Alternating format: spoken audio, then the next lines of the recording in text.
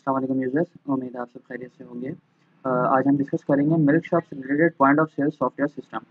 इसके अंदर आप अपनी इन्वेंट्री मैनेज होगी, आपकी कैशिंग स्क्रीन होगी, काफ़ी चीज़ें होंगी। तो आगे चल के इस वीडियो को देखते हैं। तो ये हमारा लॉगिन पैनल है, इसका पासवर्ड है 1112। ये आप चेंज भी कर सकते हैं, ठीक है। इसके अंदर इन्वेंट्री है, प्रोडक्ट डिटेल में जाएंगे। प्रोडक्ट के अंदर आपकी तमाम जितनी भी प्रोडक्ट हैं वो सारी यहाँ पर आ रही होंगी, जो कि आप मैनेज कर रहे होंगे। रेट चेंज करना है, एडिट करना है, कोई ऐड करनी है तो वो यहाँ पे आप इजीली ऐड कर सकते हैं। सिंपल तरीका है, ठीक है। इसी तरह आप कैशरिंग स्क्रीन में जाएंगे तो कैशरिंग स्क्रीन में जाके जो है आप देख सकेंगे कि यहाँ पे मैंने काफ़ी आइटम्स बना रखे हैं। इसमें 36 आइटम आ सकते हैं टोटल पिक्चर्स के साथ, ठीक है। ये हमारा जो है वो फास्ट कैश बटन है, इमेज व्यू। इसी तरह जो है ये हमारा ग्रुप व्यू है। इसी तरह ये हमारा लिस्ट व्यू है। लिस्ट व्यू में अगर आप देखें तो हमारे पास तमाम लिस्ट आ रही है। इसमें अगर आप कोई सर्च करेंगे तो सर्च करके भी आप यहाँ पे इजीली प्रोडक्ट ले सकते हैं। इसी तरह अगर आप यहाँ पे सर्च करेंगे तो यहाँ पे भी आपको नज़र आ सकते हैं। यहाँ पे आइटम जितने भी आइटम होंगे सब यहाँ पे आ रहे होंगे, ठीक है। इसमें मैंने जैसे दिया milk 1 litre, simple cash flow किया, ओके किया मैंने, ट्रांजेक्शन सक्सेस हुई, प्रिंट रसीद। प्रिंटर लगा हुआ होगा बस वो, उसके पास जो है वो आप इजीली प्रिंट निकल जाएगा, ठीक है। अगर कोई कस्टमर आपको कोई रिटर्न करना आता है तो आप सिंपल रिटर्न पे क्लिक करते हैं और ब्रेड लार्ज ये -120 दिखा देता है और 120 लेके आप माइनस में रिटर्न कर देते हैं, ठीक है। तो ये हमारा जो है बेसिक उसका है कैशिंग स्क्रीन। अब आगे हम चलते हैं रिपोर्ट्स की तरफ। तो रिपोर्ट्स में अगर आप देखें कि रिपोर्ट्स में हमारे पास सेल समरी की रिपोर्ट है।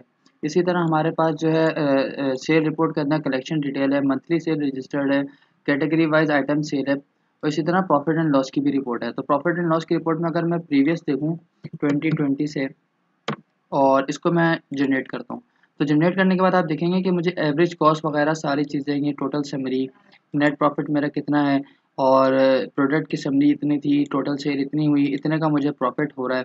तो ये सारी चीज़ें आपकी एक ही रिपोर्ट के अंदर आ रही होती है। ये आपको बता भी रहा है कि 21 नवंबर 2020 से लेके 21 नवंबर 2021 तक की ये रिपोर्ट्स है, ठीक है। इसके अंदर आप अपने जितने भी यूज़र्स हैं वो भी मैनेज कर सकते हैं, मैनेज यूज़र्स के अंदर जाके। इसके तरह अगर जैसे मैंने 1112 मैंने पासवर्ड किया हुआ था, यहाँ पे आप अगर चेंज कर दें, लेट सपोज 4 टाइम्स 2 किया आपने, अपडेट किया, ओके किया, क्लोज।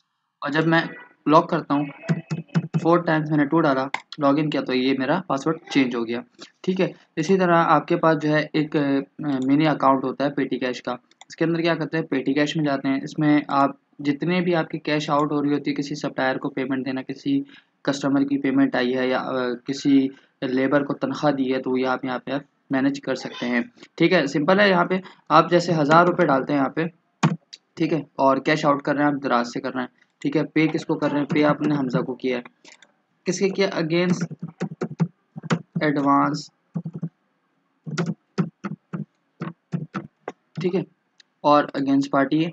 तो कस्टमर है आपका, कोई कस्टमर तो कस्टमर है। अगर आपका कोई सेल एजेंट है, एम्प्लॉय है, एम्प्लॉय ले लिया आपने। अगर यहाँ पे एम्प्लॉय नहीं करा हुआ तो सिंपल यहाँ से न्यू एम्प्लॉय कर लें। न्यू एम्प्लॉय करके आपने करा कि लेट सपोज हमजा और यहाँ पे उसका कॉन्टैक्ट डाल दिया, यहाँ पे आ गया एम्प्लॉय हमजा आपका और यहाँ आपने सिंपल सेव कर दिया।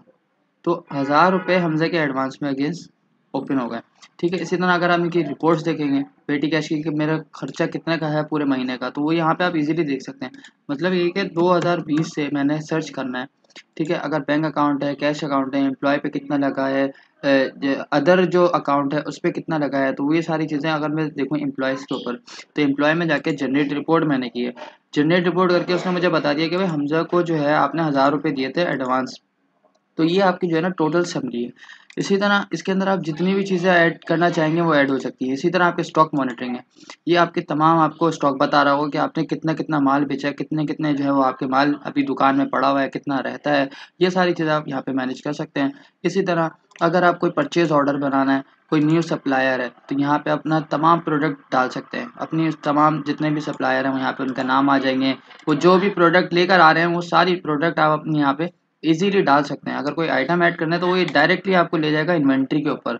यहाँ पे आप इन्वेंट्री खोल के आप उसको सेव करा के और फिर यहाँ पे आप इसको जब रिफ्रेश करेंगे तो यहाँ पे आपके पास ये सारी चीज़ें जो है ना अपडेट करके दे देगा आपको, ठीक है। तो ये हमारा बेसिक सॉफ्टवेयर था, पॉइंट ऑफ सेल सॉफ्टवेयर, जो आपके मिल्क शॉप से रिलेटेड है।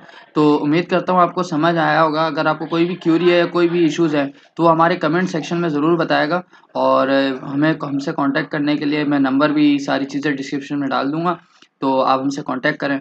बहुत शुक्रिया, अपना ख्याल रखिएगा। अल्लाह हाफ़िज़।